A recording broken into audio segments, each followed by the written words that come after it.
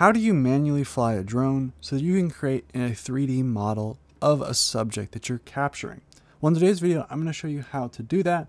I'm also going to show you a bunch of tips, extra things you can do, and also some options in terms of drones you can buy that help alleviate some of those issues.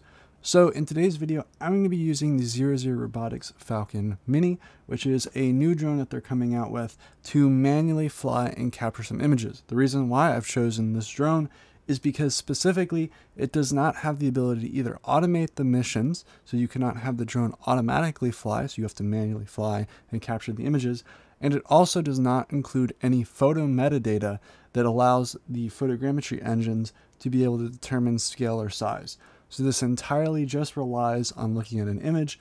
So in today's video, I'm going to show you just how you fly a drone like this with basically fully manual to capture the best quality 3D models. Some other things about this drone too is it does not have a timed shots feature, which means that you have to manually go through and click every single image. So just keep that in mind as well when you're capturing your subject. This is going to be a very intensive task. Normally, if you did not want to spend an hour manually flying the drone, you'd get a subscription to a service like WaypointMap, and then you would be able to go through and automate this unlike your DJI drones, so that way you're not worried about actually having to manually fly this. But if you have no choice, say you bought a drone kind of like this that is not super high end, you can go through and manually still capture models and images, especially if you're looking at maybe dipping into this and offering this in terms of your clients. So if you're unfamiliar with how 3D modeling works on these kind of drones, it's based on something called photogrammetry, and photogrammetry allows you, once you capture multiple images, to kind of triangulate each point based off of those images so that you can create an accurate or a semi-accurate, at least to scale, model of a subject based on a number of images. So you're trying to capture at least 3 or so images of each certain point, which may sound like a lot of work, but in reality, if you do a couple circles around a building, you're going to capture most, if not all, of the detail necessary, long as it's visible. You know, you have overhangs and stuff like that. That's not going to work so well, but for the purpose of today's video, I'm going to jump into it, and let's just show you kind of my thought process. I'm going to fly around a community center that's local to me, and I'm going to kind of explain the process of what I'm doing, and then we'll look in and we'll jump into the final results, see what the quality looks like compared to an automated mission, and also some other considerations you should have as well. So let's talk a little bit about overlap. And what is overlap in terms of photogrammetry? It is the amount that each image that you capture matches the next one. So what you're basically doing is you're trying to take a bunch of images, and each of those images you're trying to triangulate. So you have a point here, you've moved a little bit, then you look at that same point, then you look at that same point, and after enough images you can kind of determine where that point is in 3D space.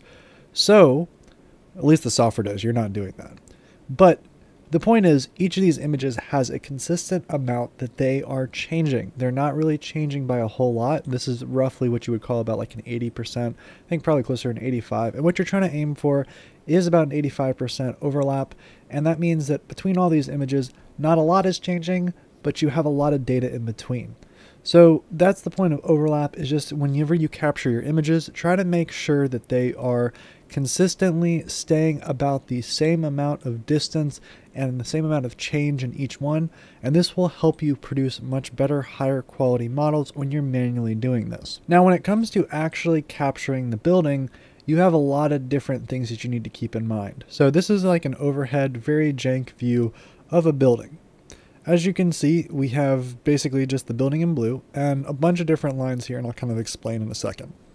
So what I found in my experience, at least when doing this manually, and even when I start flight planning like in WaypointMap, for example, what I will do is I will have the drone fly in a rather large circle. And what this circle does is it allows the drone itself to kind of keep the whole building in the picture. And what I mean by the whole building, I mean when you take these pictures, you notice that the whole building is included, or the whole subject is included in your picture.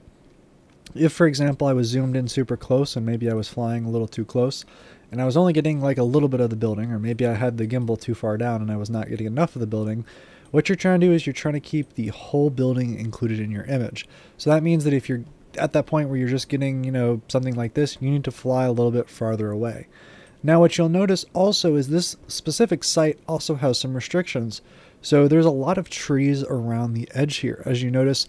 So even when I'm flying relatively close, you can still see that the trees now are starting to obfuscate the building itself. So what you're trying to do is trying to fly at a couple different heights and altitudes, at least in circles in my experience, to go through and capture as much differing data as you can. So for example, having kind of a circle at around this height, and then maybe I would fly up a little bit higher, tilt the gimbal down a little bit so that I can still keep the whole building in view. And then you would fly around in another circle, and maybe I would do that as well. Now, as you may also notice, there is something here which is an overhang. If you can get down low enough that you can capture a couple different angles of that overhang, you'll be doing really good.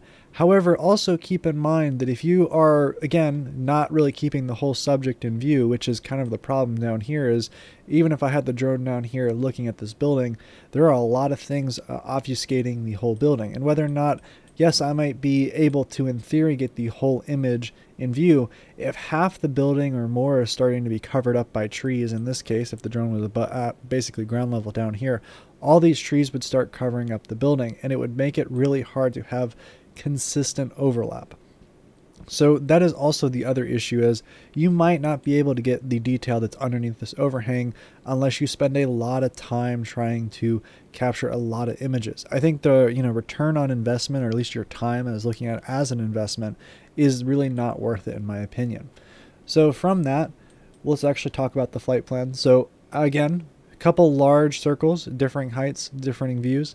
And then I also, in this case, am going to do something where I basically fly along the edge of each of these walls, and I'm going to look down and make sure that I keep a view directly looking down on the building as I fly along it.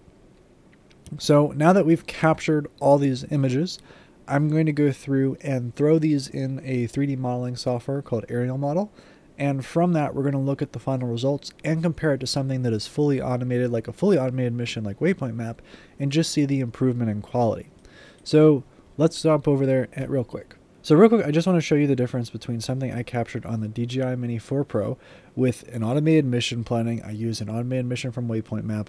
I did basically what I described in this video. I just did a couple of concentric circles. I changed them at differing heights, and I also flew along the building and basically repeated the same flight plan that I'm going to emulate with the 00 Robotics Falcon Mini.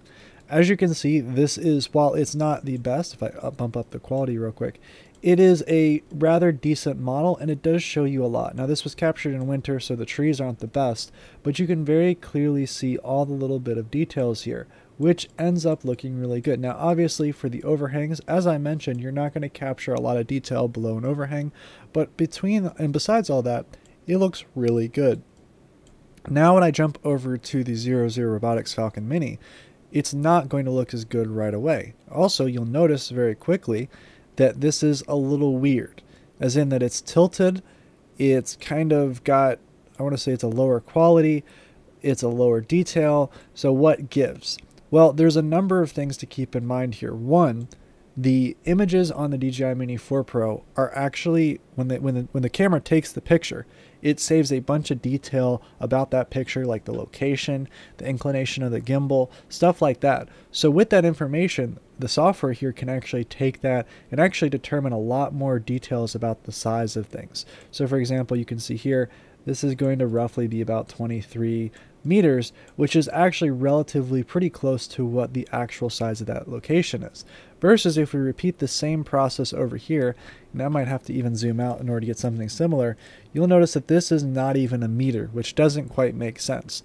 So depending on the type of drone that you have, if you do not have that information present in the camera, it becomes very hard for the pictures to actually be oriented, or the model to be oriented properly. Because, obviously the drone's looking down, it's got a certain point. You can really easily figure out where and what you're looking at and the kind of the ground level. Versus this, you're just basically throwing in a bunch of different pictures and you don't quite know a lot of information about what you're looking at. So this is not ideal if you wanted to go through and basically do this for a 3D model. Maybe you wanted to 3D print this for a client or something. I would highly recommend that you get a drone that at least can automate your flight plans and at least a drone that has the ability to store that metadata on the drone itself, on the drone imagery or the pictures themselves. So in this case, this is doable. You could print this and get a relatively decent sized model. It will be pretty, I guess it will be okay, but it will be basically a low poly version versus if you were to do something like this, this is ultimately very high detail. So even in this case, I think you could offer this to a client. It might not be the absolute best, but at least it looks very good. So at least it looks very good in the context of the quality of drone and the price range that you've got. So that concludes at least this direct comparison.